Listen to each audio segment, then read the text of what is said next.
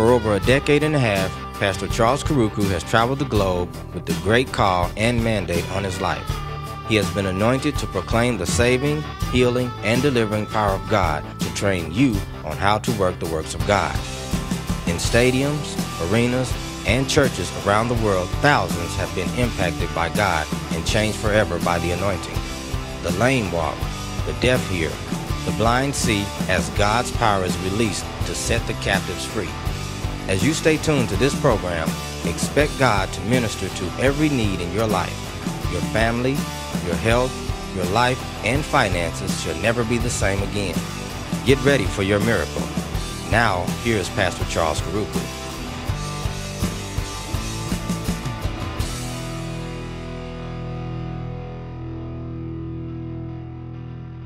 So, a storm comes because atmosphere is changing. God expects you and I to learn how to stand in a storm. And all what you need to understand is that when you have done everything, the only thing left to do is to stand.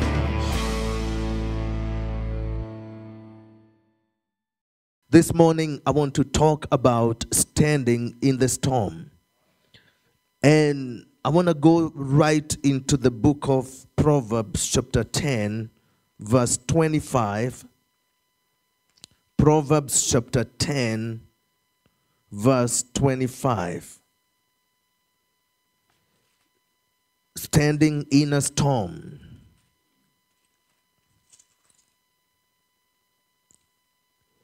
When the whirlwind passes by, the wicked is no more, but the righteous has an everlasting foundation. In other words, another translation says, but the righteous stands. But the righteous stands. Let me read it from the New International Version.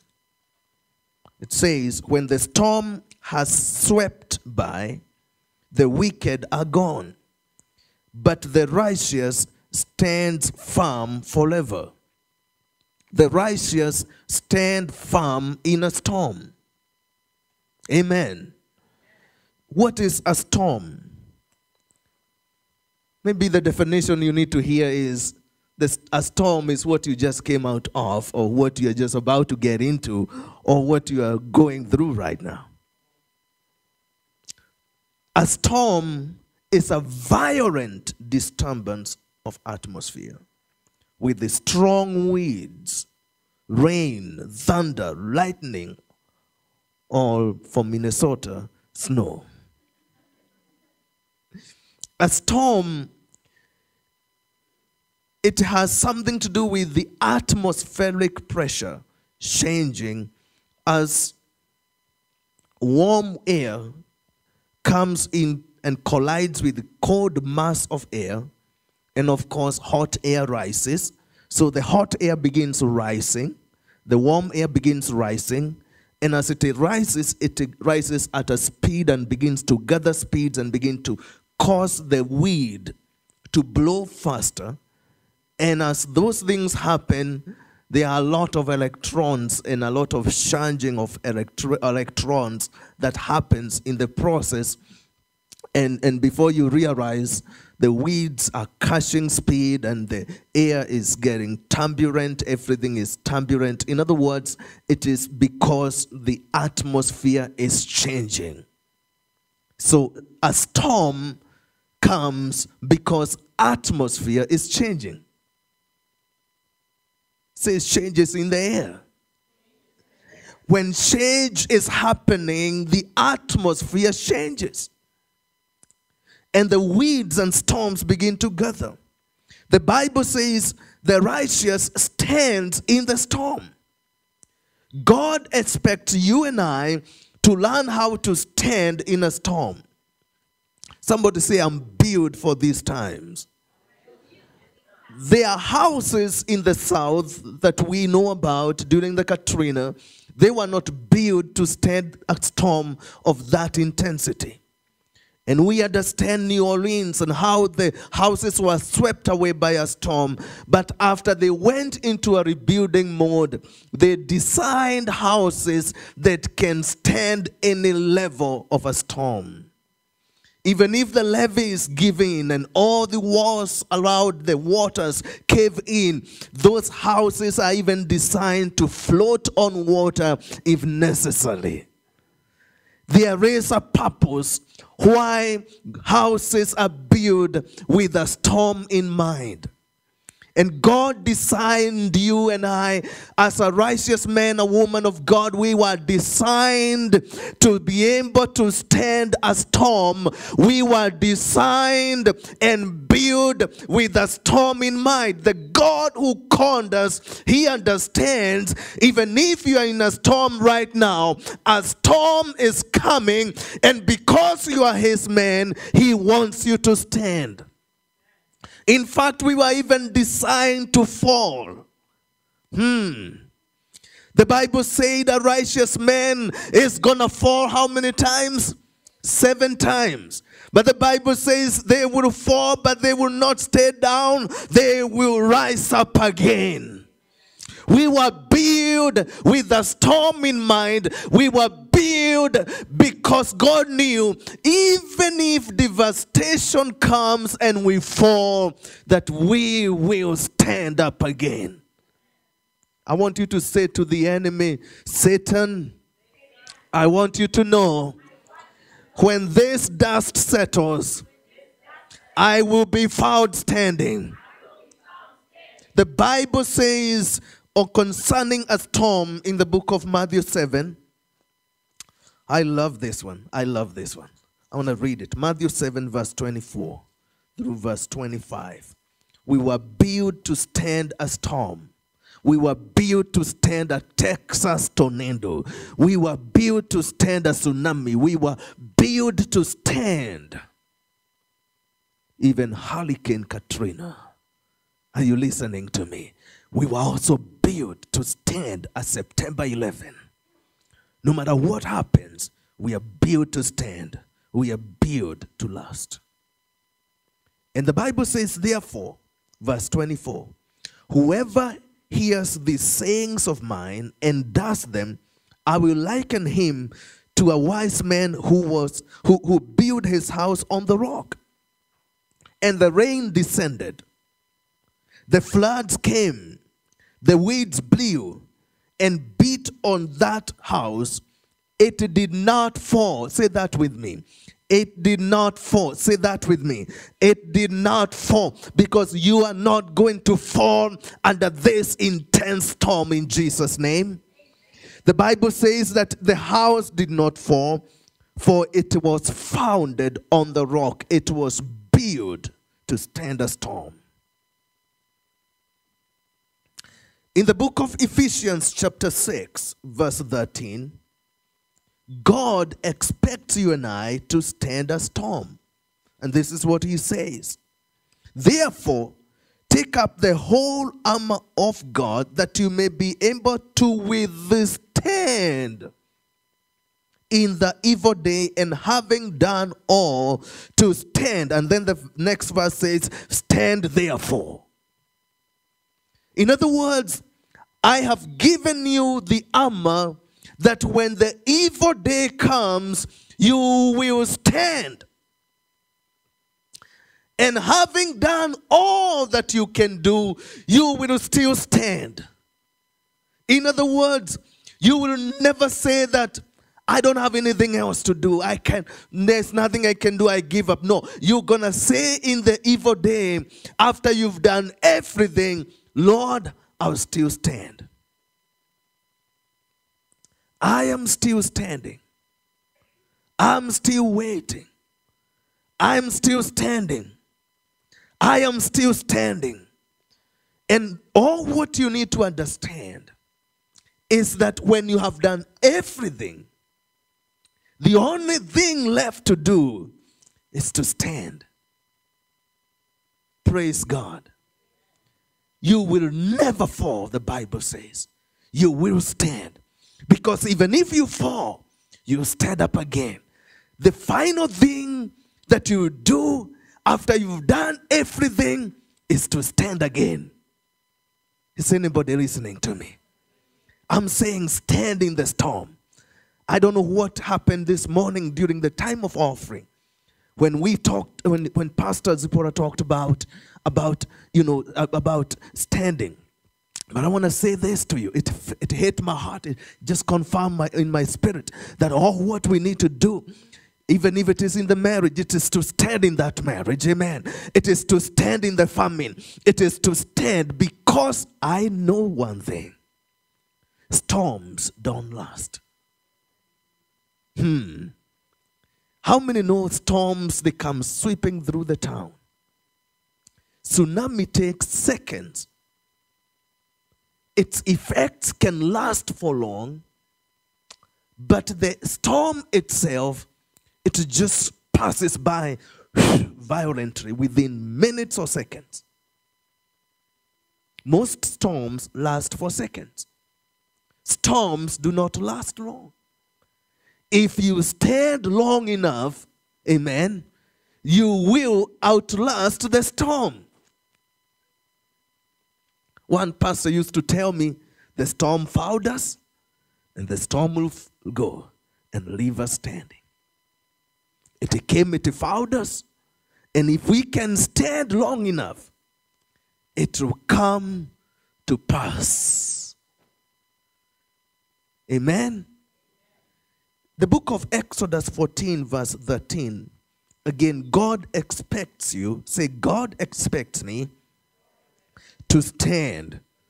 God has designed you to stand. God has built you to stand. God expects you to stand. And the Bible says in Exodus 14 verse 13, stand still. Stand still and see the salvation or the deliverance of the Lord. The longer you stand, the more you will see the deliverance of the Lord. Are you listening to the preacher? I came this morning to encourage you. Exodus 14 verse 13. Moses said to the people, do not be afraid. I'm coming to that. Do not be afraid. Stand still and see the salvation of the Lord, which he will accomplish for you today. For the Egyptians who you see today, the storm that you see today, you shall see again no more forever. The Lord will fight for you, and you shall hold your peace. Only stand. Only stand. Standing in a storm. Standing in a storm. I want you to see two reactions in a storm. There's a reaction in the book of Mark, chapter 37. Jesus reacted to a storm of a certain kind in a certain way. I want you to see it. Mark 4, verse 37. How many are in a storm right now and you're saying, this is really helping me? Standing in a storm. Mark 4, verse 37. I want you to look at this with me. And a great windstorm or a great storm arose, and the waves beat into the boat so that it was already filling. But he was in the stern, asleep on a pillow, and they awoke him and said to him, Teacher, don't you care that we are perishing? Then he arose and rebuked the wind. Say, he rebuked the wind. He told the wind, be still. And the wind ceased, and there was a great calm. There is a type of a storm that you can rebuke it, and it will go away. But let me explain something. Not all storms can be rebuked. Are you listening to me? Not all storms can be rebuked. Because some storms, You need to stand in them and let them lift you. But there are two ways you can react to a storm. There was a time I was in a storm, and I could not stop it. I was praying, I rebuked it, and I called one of my friends. I said to him, Pastor, you know what? I need your help right now because I'm in a storm, and I've been praying, I've been waiting on God, and the storm keeps coming so strong. And he said to me, do not rebuke it again. He said to me, stretch your wings like an eagle and let that storm lift you high. Are you listening to me? But I want to show you how to rebuke a storm when a storm is rebukable. What is the sign of a rebukable storm? A rebukable storm, as you see here, the water was filling the boat, and it was about to capsize the boat. This was a demonic, very, very demonic weed that was like the marine spirits walking through the man of Gadarene who was on the other side. He was attacking Jesus and his entourage as they were coming to rescue him. And the spirits in him were resisting the deliverance, and they were coming after him like that. There are times when a storm will come because the enemy is on the attack on your life, and it is becoming very, very destructive. And to stop the destruction, you need to rebuke the storm. But there are other storms that they are not that destructive, but you can look at them and you see they are coming from the enemy. But now you find a way to take advantage of that storm and let that storm soar you up higher like an eagle. Amen. One of those storms is when people criticize you, when people speak evil against you. Amen. If people are speaking evil against you, if people are giving you false accusations, let them go ahead. Amen. Because that is a sign of a promotion that is on the way. That is a sign that if you spread your wings and stay cool under that storm, God is going to lift you higher because you have refused to take offense and you have chosen to go on the high road. Amen. But let me go back to a storm that needs to be rebuked. A storm that you need to rebuke and tell it, be still and obey. We need to be that people that cannot be intimidated by Satan. How many know that we have weapons? We are not just that kind of bunch of Christians that sit on our hands and do nothing. How many know that we can fight? How many know that the violent can take it by force? How many know that we have weapons of warfare that are not carnal, but they are mighty with God, and we can pull down strongholds? We need to understand that when a storm comes, it's time for a reaction of war. It's a declaration of war.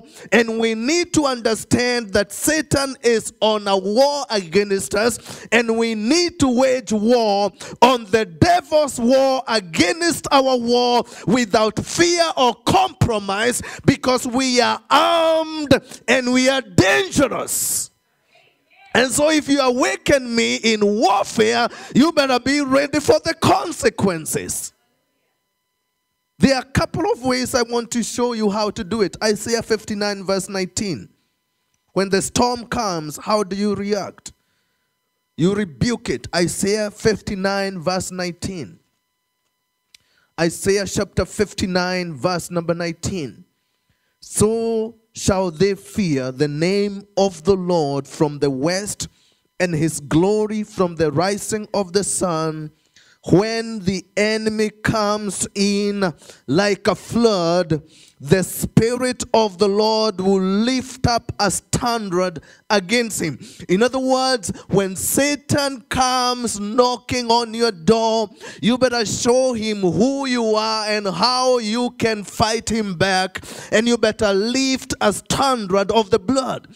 And one of the things that can help the church, the intercession, is to look at the storms that are happening in the body, and they need to launch a counter attack, and they need to lift a hedge of protection. They need to lift a standard of the blood around the church and around the family and around God's people, because when we know we are in a battle, we should respond fire for fire. We should respond. And we need to be able to know how to launch spiritual warfare. When we are under attack, we need to know how to respond and launch battles. Proverbs 18 verse 10 talks about it.